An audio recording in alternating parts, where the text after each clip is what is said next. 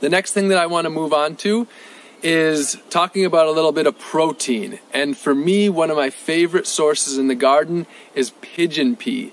Now, pigeon pea is a perennial crop. It's not a bean that has to be planted year after year. It's actually a tree that will continue to put out pigeon peas, and sometimes multiple times per year, and even throughout the year. They're a truly delicious, they're called gandules. They're very popular in Puerto Rico and other parts of the Caribbean, other parts of Latin America as well, and they are truly, truly delicious. I've eaten a large amount of them and have never once got sick from them at all. And in fact, my friend and I actually even made tempeh from them. So there's a lot that can be done with them. So that is pigeon peas.